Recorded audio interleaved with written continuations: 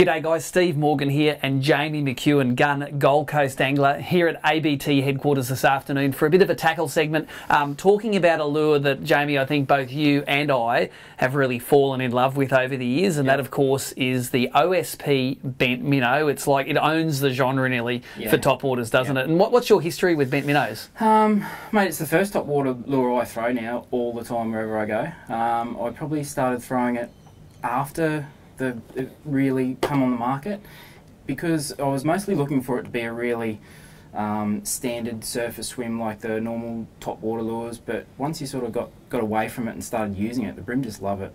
Yeah, crazy look, style. I blame Tony from Sporties for introducing me to it. I had him as a non-boater at an event at Bribie Island. We ended up, it was a really ordinary day in the canals at Newport, and he was throwing this top water and he was just ripping it hard. I'm just going, crazy non-boater in the back of the boat, what's going on? But he explained the concept to me, and when I tied it on and started using it, I found out what a lot of people found out, and that was that this lure pulled the big fish out of the packs. You know, often you're fishing a top water, the little bream come and peck at it. It seemed for the bent minnow, more often than not, the big one would come up and just start chomping on that lure. So it's made by OSP. OSP is a Japanese company, stands for Osprey Spiritual Performer. It's in the back here. Crazy Japanese name, but it's, you know, it's a crazy design lure. But it's, look, let's just go through how it works for the people. Like, you don't just throw this and tweak it on the surface. It's a real violent retrieve, isn't it? Yeah, I think the more erratic the retrieve, the better the action from the fish following it. I remember this was the actual colour of lure that I used in the Australian Open in 2017. It was the very first event that I live streamed, and it was the very first, it was the first time, I suppose, I could show the masses and how much I love fishing the bent minnows and how I fish them now. Interestingly, Blake O'Grady came up to me this year and he said, I was watching those videos from you up Middle Harbour fishing those bent minnows. It's like you're throwing them and then you've got Parkinson's disease, because I throw them out and I just give it that little rip on the water, and what it does is one rip will pull the lure down and it ends up like this, and the next rip will make it jump out of the off the surface. So for me, that's a real fleeing prawn retrieve. So I don't know if you're the same as me, but I'll throw it, I'll rip it. As soon as I see something coming to look at it, I'll just stop it, and then the fish will come up. Now, another thing that that Tony from Sporties showed me was he showed me this setup with this assist hook in the middle. Out of the box, the bent minnows come with this nickel hook, razor sharp, and really light, which makes that lure really buoyant. And I and you both think, I think that that's the key to success of the bent minnow, is to have those really nice light factory hooks in there.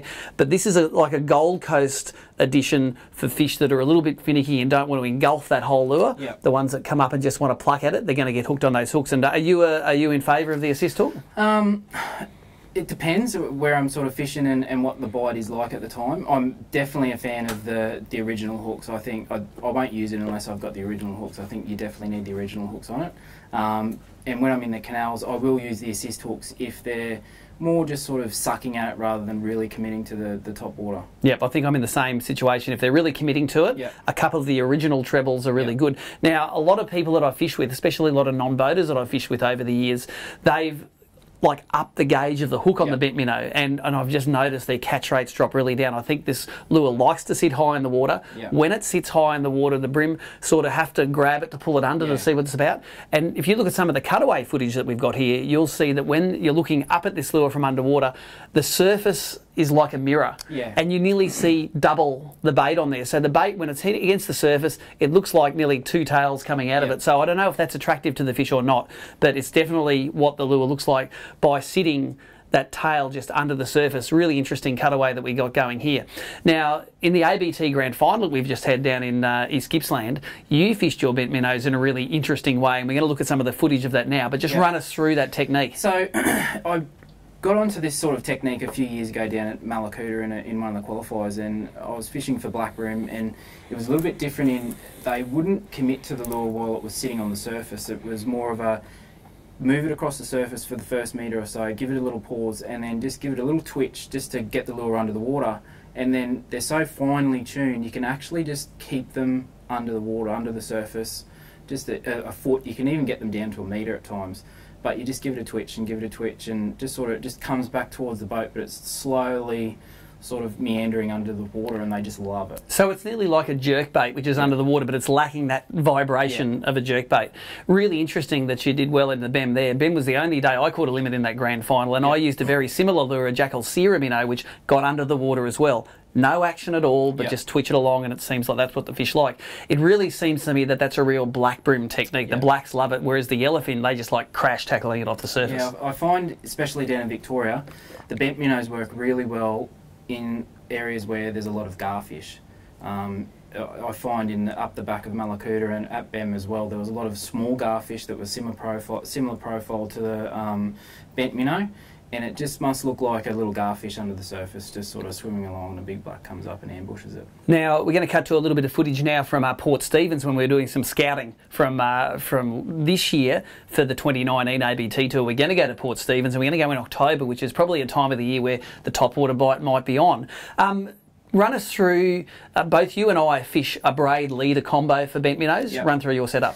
Okay, so I would be using a probably 8 pound braid, and I start with 6 pound leader. Yeah, so these things are pretty expensive. They're mid-$30s in most tackle shops. Don't go tying them on your 2 pound. You don't need to tie them on the 2 pound because they are very unline shy when that leader's on top of the water, aren't they? Yeah, I find they work really well in rock walls and all that sort of stuff as well. So they're a great lure to use, but yeah, don't throw them on 2 pound. And I'd go as far as to say, if I'm only going to have a couple of topwater lures in my breaming kit to take all over Australia, a bent minnow would definitely be one of those baits. Yeah, I was of the opinion that the bent minnows, the silent bent minnows, were really great in the canals, but the rattling bent minnows weren't great like out in the flats because they weren't calling in the fish. But I've been using the rattler a fair bit lately, and now it's rattle and silent, and they're pretty much the only topwater lures I throw now. That's right. I suppose that rattling version of the bent minnow came out maybe about a year ago. Yeah.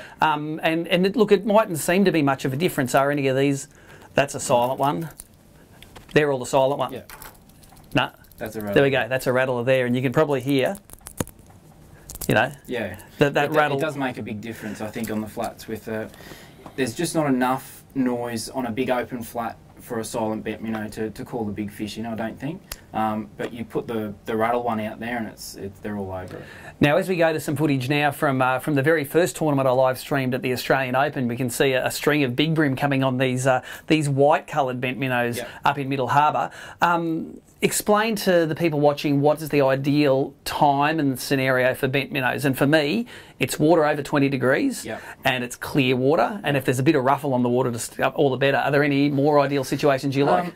For me, I like sort of a silty sand flat with a bit of a drop off, or a bit of a discoloured sand. Or weed flat, and I find the fish will sit in that deep water or the discoloured sand or weed, and they'll ambush the lure as it comes over the clear sand and then into the darker water. Now, if you're not a bream fisherman, don't worry, because they make these bent minnows in a 76, 86, I think they make a 106 and a 130 sizes, and those two big sizes, threadies, dewies, any predatory fish really love them. We don't have time to talk about that today, but rest assured there is a bent minnow, which I'm sure was invented by a Japanese guy who left it on his dashboard for too long and it blew up. There is a place for a bent minnow in any topwater angler's tackle box, and if you haven't got them, you're going to need them for the bream tour this coming year. So for more information, Google Fish-Tec Solutions. They're the Australian importer and distributor of these. All good tackle shops have them. It's arguable what the best colour is. I don't think it really matters. I'll throw chrome ones, I'll throw stripy ones, white ones. I like the white ones because I can see them a lot. What's your favourite colour? The clown head, the bright pink head one. There you go. So everyone's got their favourite colour. I don't think it matters too much, but do yourself a favour and get yourself a bent minnow.